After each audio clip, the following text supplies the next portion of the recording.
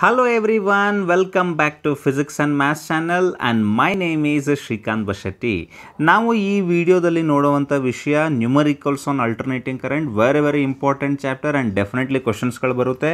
ಇದರಲ್ಲಿ ತುಂಬ ಲಾಜಿಕ್ ಅವಶ್ಯಕತೆ ಇಲ್ಲ. ನ್ಯೂಮರಿಕಲ್ಸ್ ಗೊತ್ತಾಗಬೇಕಾಗಿದ್ರೆ ಸ್ವಲ್ಪ ಫಾರ್ಮುಲೆಗಳು ಗೊತ್ತಿರಬೇಕು. ನಿಮಗೆ ಏನು ಫಿಕ್ಸ್ ಫಾರ್ಮುಲೆ ಇದೆ and little bit of calculation ಕೂಡ ನೀವು ಮಾಡೋ ಅವಶ್ಯಕತೆ ಇಲ್ಲ, ಕ್ಯಾಲ್ಕುಲೇಟರ್ ಇರುತ್ತೆ. ಸೊ ಅದರಿಂದ ಕ್ಯಾಲ್ಕುಲೇಟ್ ಮಾಡಿ ಆನ್ಸರನ್ನು ಕಂಡುಹಿಡಿಬೇಕು. ಏನೇನು ಫಾರ್ಮುಲಾ ಇದೆ ಅಂತ ಗೊತ್ತಲ್ಲ. ಇಂಪಿಡೆನ್ಸ್ ಅಂದರೆ ಫಾರ್ಮುಲಾ ಗೊತ್ತಿದೆಯಲ್ಲ. ಇಂಪಿಡೆನ್ಸ್ ಅಂದರೆ ಫಾರ್ಮುಲಾ ಏನಿದೆ ಹೇಳಿ ನೋಡೋಣ. √r² plus XL minus XC whole square ಅಂತ ಇದೆ. ಇದರಲ್ಲಿ XL ಅಂದರೆ ಏನು ಫಾರ್ಮುಲಾ ಇದೆ ಹೇಳಿ ನೋಡೋಣ. ωL ಅಂತ ಇದೆ. ωL ಅಂದರೆ 2πfL ಅಂತ ಬರೀಬೋದು. XC ಅಂದರೆ ಏನಿದೆ 1/ωc ಅಂತ ಇದೆ. ಇದರ ಬದಲಿಗೆ ಏನು ಬರೀಬೋದು 1/2πfc ಅಂತ ಬರೀಬೋದು. ಇದೆಲ್ಲ ಐಡಿಯಾ ಇದೆ ಅಂತ ಅಂದ್ಕೊಳ್ತಾ ಇದ್ದೀನಿ ನಾನು ನಿಮಗೆ. ಒಂದು ವೇಳೆ ಐಡಿಯಾ ಇಲ್ಲ ಅಂದರೆ ಅದರ ಲಿಂಕನ್ನು ನಾನು ಡಿಸ್ಕ್ರಿಪ್ಷನಲ್ಲಿ ಕೊಟ್ಟಿರ್ತೀನಿ. ಇದೇನು ಚಾಪ್ಟರ್ ಇದೆಯಲ್ಲ, ಅಲ್ಟರ್ನೇಟಿಂಗ್ ಕರೆಂಟ್ ಏನು ಚಾಪ್ಟರ್ ಇದೆಯಲ್ಲ, ಸೊ ಇದಕ್ಕೆ ಬೇಕಾಗಿರುವಂಥ ಎಲ್ಲ ಥಿಯರಿ ಕಾನ್ಸೆಪ್ಟ್ಸ್ ಮತ್ತು ಇದಕ್ಕೆ ಬೇಕಾಗಿರುವಂಥ ನ್ಯೂಮರಿಕಲ್ಸ್ ಫಾರ್ಮುಲಾ ಎಲ್ಲವನ್ನು ನಾನು ಡಿಸ್ಕಷನ್ ಮಾಡಿದ್ದೀನಿ. ಅದರ ಲಿಂಕನ್ನು ನಾನು ಡಿಸ್ಕ್ರಿಪ್ಷನಲ್ಲಿ ಕೊಡ್ತೀನಿ. ಅಲ್ಲಿ ಹೋಗಿ ನೋಡಿಬಿಟ್ಟು ಈ ನ್ಯೂಮರಿಕಲ್ ಸೆಕ್ಷನ್ಗೆ ಬನ್ನಿ. So that it becomes very easy for you. All right then. So ಮತ್ತೆ ಮುಂದೆ ಇರುವಂಥ ಕೆಲವೊಂದಿಷ್ಟು ಫಾರ್ಮುಲೆಗಳನ್ನು ಹೇಳ್ತೀನಿ ನಾನು ನಿಮಗೆ. ಏನಂದರೆ ಕ್ವಾಲಿಟಿ ಫ್ಯಾಕ್ಟರ್ ಅಂತ ಕರೀತಾರೆ, ಕ್ಯೂ ಫ್ಯಾಕ್ಟರ್ ಅಂತ ಕರೀತಾರೆ. Q factor is equal to formula ಏನಿದೆ ಹೇಳಿ ನೋಡೋಣ. ω0L/R ಅಂತ ಒಂದು ಫಾರ್ಮುಲಾ ಇದೆ. 1/ω0CR ಅಂತ ಮತ್ತೊಂದು ಫಾರ್ಮುಲಾ ಇದೆ. ಇನ್ನೊಂದು ಫಾರ್ಮುಲಾ 1/R√L/C ಅಂತ ಮತ್ತೊಂದು ಫಾರ್ಮುಲಾ ಇದೆ. All right. ಸೊ ಈ ರೀತಿಯಾಗಿ 3 ಫಾರ್ಮುಲೆಗಳಿದೆ. ಸೊ ಈ 3ರಲ್ಲಿ ಯಾವುದಾದ್ರೂ ನೀವು ಯೂಸ್ ಮಾಡ್ಕೊಳ್ಬೋದು. ಇಲ್ಲಿ ω0 ಅಂತ ಇದೆಯಲ್ಲ, ಸೊ ಈ ω0ಗೆ ಏನು ಕರೀತಾರೆ ಗೊತ್ತಾ. ಸೊ ಈ ω0ಗೆ ರೆಸೋನೆಂಟ್ ಫ್ರೀಕ್ವೆನ್ಸಿ ಅಂತ ಕರೀತಾರೆ. ರೆಸೋನೆಂಟ್ ಫ್ರೀಕ್ವೆನ್ಸಿ ಅಥವಾ ಇನ್ನೊಂದು ಹೆಸರು ಕೊಡ್ಬೋದು ನಿಮಗೆ, ಆ್ಯಂಗುಲರ್ ರೆಸೋನೆಂಟ್ ಫ್ರೀಕ್ವೆನ್ಸಿ ಅಂತ ಕರೀತಾರೆ. ಇದಕ್ಕೆ ಏನಂತ ಕರೀತಾರೆ ಹೇಳಿ ನೋಡೋಣ. ಆ್ಯಂಗುಲರ್ ರೆಸೋನೆಂಟ್ ಫ್ರೀಕ್ವೆನ್ಸಿ ಅಂತ ಕರೀತಾರೆ. All right. ಸೊ ಇದಕ್ಕೆ ಇರುವಂಥ ಫಾರ್ಮುಲಾ ಏನು ಗೊತ್ತಾ. ಸೊ ω0 ಈಸ್ ಈಕ್ವಲ್ ಟು ಬರುವಂಥ ಫಾರ್ಮುಲಾ 1/√LC. ಇದ್ರ ಬಗ್ಗೆ ಕೂಡ ಐಡಿಯಾ ಇರಲಿ. ಅದೇ ರೀತಿಯಾಗಿ F0 ಅಂತ ಯೂಸ್ ಮಾಡ್ತೀವಿ. F0 ಅಂದರೆ ಏನು ಗೊತ್ತಾ, ಇದಕ್ಕೆ ಲೀನಿಯರ್ ರೆಸೋನೆಂಟ್ ಫ್ರೀಕ್ವೆನ್ಸಿ ಅಂತ ಕರೀತಾರೆ. Linear ರೆಸೋನೆಂಟ್ frequency. All right. So F0ಗೆ ಕರೆಯುವಂಥದ್ದು linear ರೆಸೋನೆಂಟ್ frequency. So F0 is equal to ಏನು ಫಾರ್ಮುಲಾ ಬರುತ್ತೆ ಗೊತ್ತಾ, 1/2π√LC ಅಂತ ಫಾರ್ಮುಲಾ ಬರುತ್ತೆ. ಇದ್ರ ಬಗ್ಗೆ ಕೂಡ ಐಡಿಯಾ ಇರಬೇಕು, ಕ್ವಾಲಿಟಿ ಫ್ಯಾಕ್ಟರ್. ಅದೇ ರೀತಿಯಾಗಿ ನೀವು ಇಂಪಿಡೆನ್ಸ್ ಡಯಾಗ್ರಾಮನ್ನು ನೋಡ್ತಿರಲ್ಲ, ನಿಮಗೆ ಗೊತ್ತಿದೆ. ಈ ರೀತಿಯಾಗಿ ಇಂಪಿಡೆನ್ಸ್ ಡಯಾಗ್ರಾಮನ್ನು ತೆಗಿತೀವಿ. ಇಲ್ಲಿರುವಂಥ ಆ್ಯಂಗಲ್ ಪೈ ಆಗಿರುತ್ತೆ, ಇಲ್ಲಿರುವಂಥದ್ದು Z ಇದೆ, ಇಲ್ಲಿರುವಂಥದ್ದು R ಇರುತ್ತೆ, ಇಲ್ಲಿರುವಂಥದ್ದು XL ಮೈನಸ್ XC ಇದೆ. ಇದು ಗೊತ್ತಿರಬೇಕು ನಿಮಗೆ. ಇದರಲ್ಲಿ ನೀವೇನಾದರೂ ಕಾಸ್ ಪೈ ಅಂತ ಯೂಸ್ ಮಾಡಿದ್ರೆ ಇದರ ಫಾರ್ಮುಲಾ R/Z ಆಗುತ್ತೆ.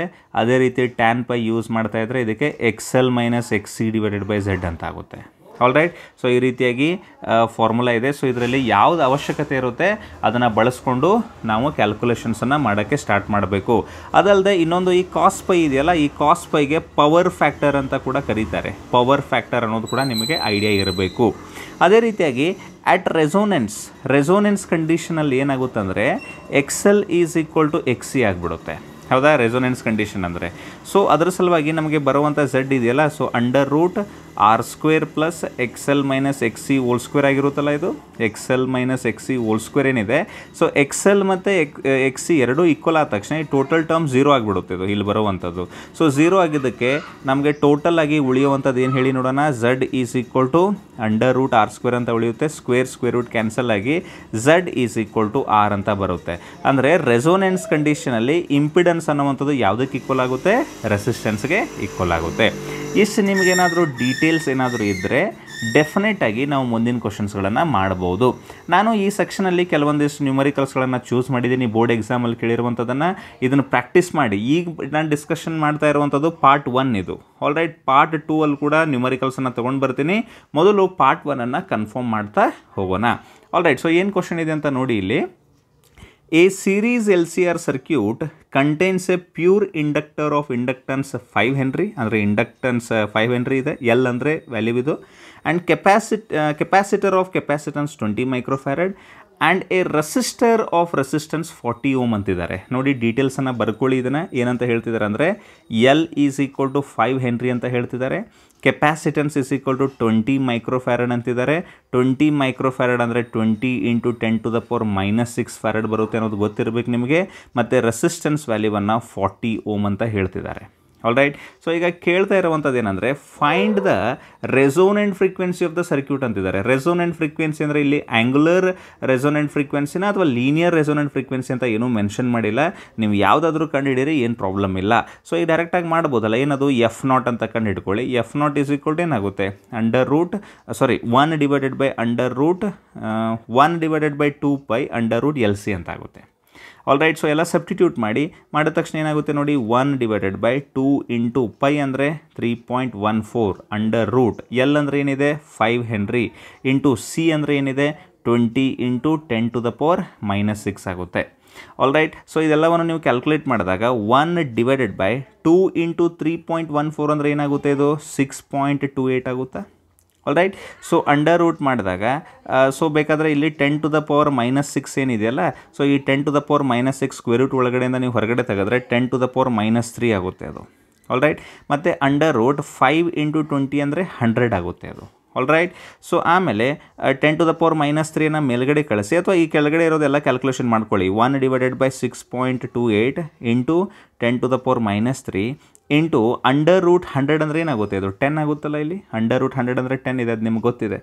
All right. ಸೊ ಮುಂದೆ ಕ್ಯಾಲ್ಕುಲೇಷನ್ ಮಾಡಿದಾಗ 1 ಡಿವೈಡೆಡ್ ಬೈ 6.28 ಇಂಟು ಇಲ್ಲಿ 10⁻⁻3 ಇದೆ, ಇಲ್ಲಿ 10⁻1 ಇದೆ. -3 + 1 ಅಂದರೆ -2 ಆಗುತ್ತೆ. 10⁻⁻2 ಅಂತ ಬರೀತೀನಿ. 10⁻⁻2 ಮೇಲ್ಗಡೆ ಹೋದರೆ 10⁻+2 ಆಗಿ ಡಿವೈಡೆಡ್ ಬೈ 6.28 ಬರುತ್ತೆ. 10⁻2 ಅಂದರೆ 100 ಬರುತ್ತೆ. 100 ಡಿವೈಡೆಡ್ ಬೈ 6.2 ಇದೆಯಲ್ಲ. ಸೊ ಇದನ್ನು ಕ್ಯಾಲ್ಕುಲೇಟ್ ಮಾಡ್ಕೊಳ್ಳೋದು ಗೊತ್ತಿದೆ ನಿಮಗೆ, ಕ್ಯಾಲ್ಕುಲೇಟರಿಂದ ಮಾಡಿ, ನೀವು ಮಾಡಬೇಕಂತೇನಿಲ್ಲ.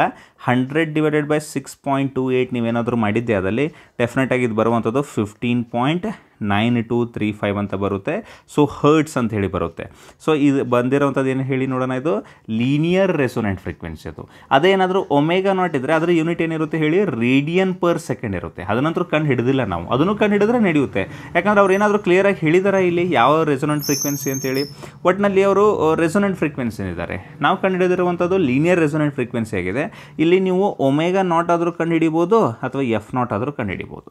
All right. I hope the concept is quite clear to all of you. ಮುಂದಿನ ಕ್ವಶನನ್ನು ನೋಡಿ, calculate the quality factor of the circuit ಅಂತ ಕೇಳ್ತಿದ್ದಾರೆ. ಕ್ವಾಲಿಟಿ ಫ್ಯಾಕ್ಟ್ರಿಗೆ ಫಾರ್ಮುಲಾ ಇದೆಯಲ್ಲ. ಸೊ ಕ್ವಾಲಿಟಿ ಫ್ಯಾಕ್ಟ್ರಿಗೆ ಯಾವ ಫಾರ್ಮುಲಾನ ಯೂಸ್ ಮಾಡ್ತಾರೆ ಹೇಳಿ, ಈಗ ಯಾವುದಾದ್ರೂ ಯೂಸ್ ಮಾಡ್ಕೊಳ್ಳಿ. So quality factor Q factor ಅಂತ ಬರೀರಿ. So Q factor is equal to ಏನಾಗುತ್ತೆ ಹೇಳಿ ನೋಡೋಣ, 1 divided by R under root L by C, ಇದನ್ನು ಯೂಸ್ ಮಾಡ್ಕೊಳ್ಳಿ. All right. ಸೊ ಇದು ಬೇಡ ಅಂದರೆ ನೀವೇನು ಯೂಸ್ ಮಾಡ್ಕೊಳ್ಬೋದು, omega not L divided by R ಅಂತ ಇದೆಯಲ್ಲ, omega not L divided by R ಅಂತ ಇದೆ, ಇದನ್ನು ಬಳಸ್ಕೊಳ್ಬೋದು. ಸರ್ ಒಮೆಗಾ ನಾಟ್ ಹೆಂಗೆ ಕಂಡು ಹಿಡಿಯೋದು ಅಂತ ಕೇಳಿದ್ರೆ, ಒಮೆಗಾ ನಾಟಿಗೆ ಡೈರೆಕ್ಟಾಗಿ ಫಾರ್ಮುಲಾ ಇದೆ 2πf0 ಅಂತೇಳಿ. ಒಮೆಗಾ ಅಂದರೆ 2πf ಯಾವ ರೀತಿಯಾಗಿದೆ, ಅದೇ ರೀತಿಯಾಗಿ ಒಮೆಗಾ ನಾಟ್ ಅಂದರೆ 2πf0 ಇದೆ, ಅಷ್ಟೇ ಮತ್ತೇನಿಲ್ಲ. ಒಮೆಗಾ ನಾಟ್ ಬದಲಿಗೆ 2πf0 ಇದೆ. f0 ಕಂಡು ಹಿಡಿದಿದ್ದೀವಲ್ಲ, ಮುಂದೆ ಎಲ್ ಬರೀರಿ ಡಿವೈಡೆಡ್ ಬೈ ಆರ್ ಬರೀರಿ. ನೋಡಿ ಇಲ್ಲಿ ಕ್ವಾಲಿಟಿ ಫ್ಯಾಕ್ಟರ್ ಅಂದ ತಕ್ಷಣ 1/r under root L by C ಇದನ್ನೇ ಯೂಸ್ ಮಾಡಬೇಕಂತ ಏನೂ ರೂಲ್ ಇಲ್ಲ. ಇದನ್ನು ಯೂಸ್ ಮಾಡ್ಕೊಳ್ಳಿ. ಬಟ್ ಯಾಕೆ ಕಾಂಪ್ಲಿಕೇಟ್ ಮಾಡ್ಕೊಳ್ತೀರಾ, ಆಲ್ರೆಡಿ ವ್ಯಾಲ್ಯೂಸ್ ಗೊತ್ತಿದೆಯಲ್ಲ. ಸೊ ಅದಕ್ಕೋಸ್ಕರ ಅದನ್ನು ಬಳಸ್ಕೊಂಡು ನೀವು ಕ್ಯಾಲ್ಕುಲೇಷನನ್ನು ಈಸಿ ಮಾಡ್ಕೊಳ್ಬೋದು. ಮಾಡಿ ಇಲ್ಲಿ ಏನಾಗುತ್ತೆ ಹೇಳಿ ನೋಡೋಣ, 2 ಇಂಟು ಪೈ ಅಂದರೆ 3.14 ಇಂಟು f0 ಅಂದರೆ ಏನಿದೆ ಇಲ್ಲಿ, f0 ವ್ಯಾಲ್ಯೂವನ್ನು ಆಲ್ರೆಡಿ ಕಂಡು ಹಿಡಿದಿದ್ದೇವೆ ನಾವು, ಹೌದಾ. ಸೊ ಬರ್ಕೊಳ್ಳಿ ಅದನ್ನು 15.9235 ಇಂಟು ಎಲ್ ವ್ಯಾಲ್ಯೂ ಕೂಡ ಇದೆ. ಎಲ್ ವ್ಯಾಲ್ಯೂ ಏನಿದೆ ಹೇಳಿ ನೋಡೋಣ, ಇಲ್ಲಿ 5 ಹೆನ್ರಿ ಅಂತ ಇದೆ. ಸೊ ಅದನ್ನು ಕೂಡ ಬರ್ಕೊಳ್ಳಿ 5 ಹೆನ್ರಿ ಅಂತೇಳಿ. ಸೊ ಡಿವೈಡೆಡ್ ಬೈ ರೆಸಿಸ್ಟೆನ್ಸ್ ಕೂಡ ಇದೆ. ಸೊ ರೆಸಿಸ್ಟೆನ್ಸ್ ವ್ಯಾಲ್ಯೂ ಕೂಡ ಕೊಟ್ಟಿದ್ದಾರೆ 40 ಓಮ್ ಅಂಥೇಳಿ.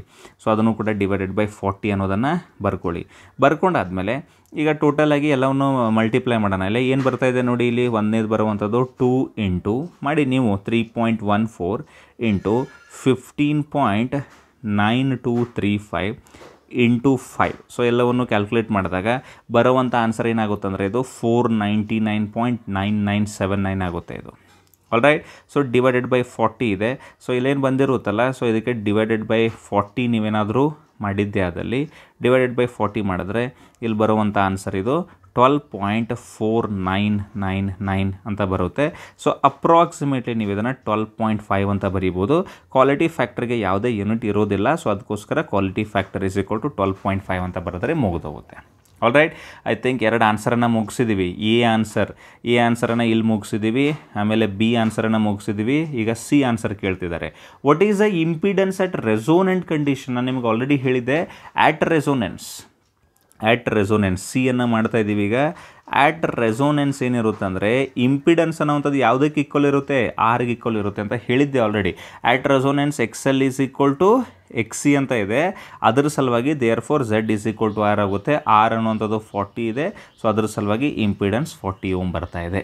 ಸೊ ಡೆಫಿನೆಟ್ಲಿ ಲಾಸ್ಟ್ಗೆ ಇರುವಂಥದ್ದಕ್ಕೆ ಇದು ಸುಮ್ಮನೆ ಡೈರೆಕ್ಟ್ ಕ್ವಶನ್ ಇದೆ, 1 ಮಾರ್ಕ್ ಕೊಡ್ತಾರೆ. ಆಮೇಲೆ ಇಲ್ಲೇನು ಕ್ವಾಲಿಟಿ ಫ್ಯಾಕ್ಟರ್ನ ಕಂಡುಹಿಡಿದಿದ್ದಾರಲ್ಲ ಇದಕ್ಕೆ 2 ಮಾರ್ಕ್ಸನ್ನು ಕೊಡ್ತಾರೆ. ಆಮೇಲೆ ಇಲ್ಲಿ ಮೇಲ್ಗಡೆ ಏನು ರೆಸೋನೆಂಟ್ ಫ್ರೀಕ್ವೆನ್ಸಿಯನ್ನು ಕಂಡುಹಿಡಿದಿದ್ದಾರೆ, ಸೊ ಇದಕ್ಕೆ 2 ಮಾರ್ಕನ್ನು ಕೊಡ್ತಾರೆ. ಟೋಟಲ್ ಆಗಿ 5 ಮಾರ್ಕ್ಸನ್ನು ಡಿವೈಡ್ ಮಾಡ್ತಾರೆ.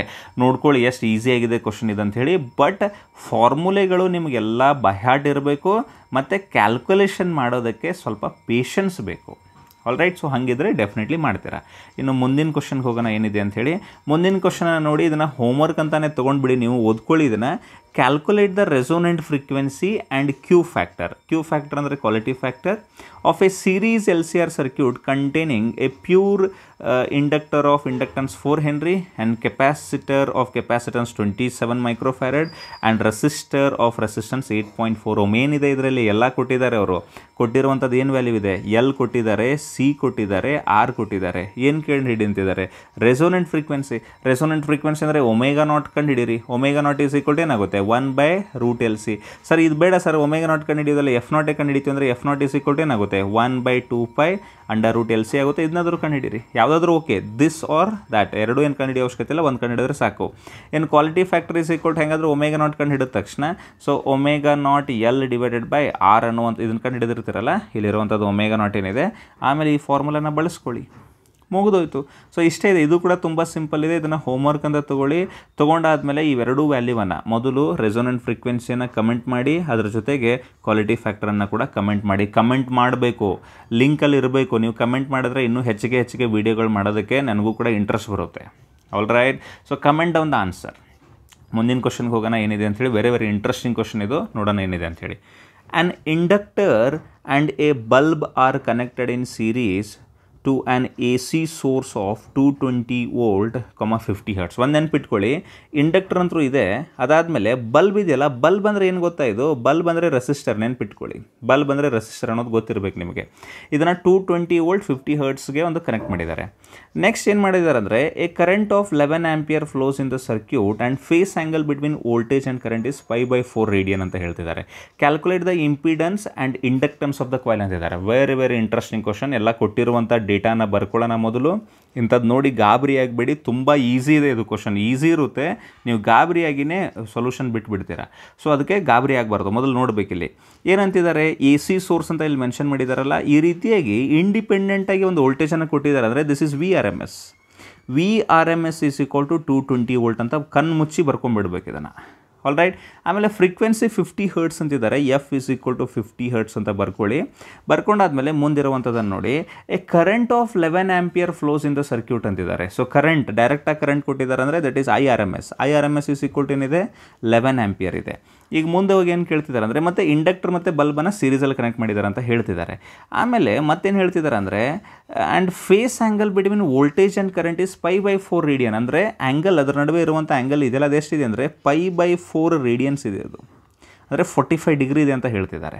All right, so ಅಷ್ಟಾದಮೇಲೆ calculate the impedance and inductance of the circuit ಅಂತಿದ್ದಾರೆ. ಸರ್ ಇಂಪಿಡೆನ್ಸ್ ಕಂಡುಹಿಡಿಯೋದಕ್ಕೆ ನಮಗೆ R ಬೇಕು ಸರ್, ರೆಸಿಸ್ಟೆನ್ಸ್ ಬೇಕು ಸರ್, XL ಬೇಕು, ಅದೆಲ್ಲ ಅಂತ ಇದ್ದರೆ ಅದೇ ಅವಶ್ಯಕತೆ ಇಲ್ಲ. ನಿಮಗೆ ಡೈರೆಕ್ಟಾಗಿ ಒಂದು ಫಾರ್ಮುಲಾನ ಹೇಳ್ಕೊಡ್ತೀನಿ. ಇಲ್ಲಿ ನೋಡಿ, Z ಈಸ್ ಈಕ್ವಲ್ ಟು ಇನ್ನೊಂದು ಫಾರ್ಮುಲಾ ಇದೆ. ಏನು ಗೊತ್ತಾ, ಅದು VRMS / IRMS. ನೆನಪಿದೆಯಾ ನಿಮಗೆ?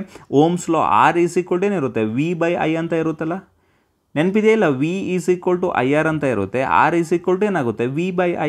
ಯಾವ ರೀತಿಯಾಗಿ ಓಮ್ಸ್ ಲಾ ಅಲ್ಲಿ ಈ ರೀತಿಯಾಗಿ ಒಂದೇ ಒಂದು ರೆಸಿಸ್ಟರ್ ಇದ್ದಾಗ ಈ ರೀತಿಯಾಗಿ ಒಂದು ಏನು ನೀವು ಇಲ್ಲಿ ಕನೆಕ್ಟ್ ಮಾಡ್ತಿರಲ್ಲ, ಒಂದು ವೋಲ್ಟೇಜನ್ನು ಏನು ಈ ರೀತಿಯಾಗಿ ಕನೆಕ್ಟ್ ಮಾಡಿರ್ತೀರ, +or-V ಅಂತೇಳಿ ರೆಸಿಸ್ಟರ್ ಕನೆಕ್ಟ್ ಮಾಡಿದಾಗ ಇಲ್ಲಿ current pass ಆಗೋದೇನಿರುತ್ತೆ, current is equal to V/R ಅಂತ ಇರುತ್ತಲ್ಲ. ಇಲ್ಲೂ ಕೂಡ ನೀವು ರೆಸಿಸ್ಟರ್, ಇಂಡಕ್ಟರ್ ಮತ್ತು ಕೆಪಾಸಿಟರ್, ಇಲ್ಲಾಂದ್ರೂ ಕೆಪಾಸಿಟರ್ ಇಲ್ಲ, ಬರೀ ಇಂಡಕ್ಟರ್ ಮಾತ್ರ ಇದೆ.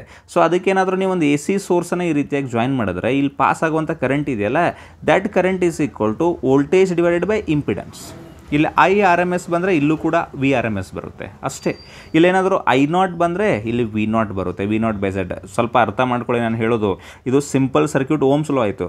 ಬಟ್ ಈ ರೀತಿ ಇದ್ದಾಗ ಬರೀ ಇಲ್ಲಿ ರೆಸಿಸ್ಟೆನ್ಸ್ ಇರೋದಿಲ್ಲ, ಇವೆರಡೂ ಕೂಡಿದಾಗ ಅಥವಾ ಇದ್ರ ಜೊತೆ ಕೆಪಾಸಿಟರ್ ಕೂಡ ಬಂದಾಗ ಬರುವಂಥದ್ದು ಇಂಪಿಡೆನ್ಸ್.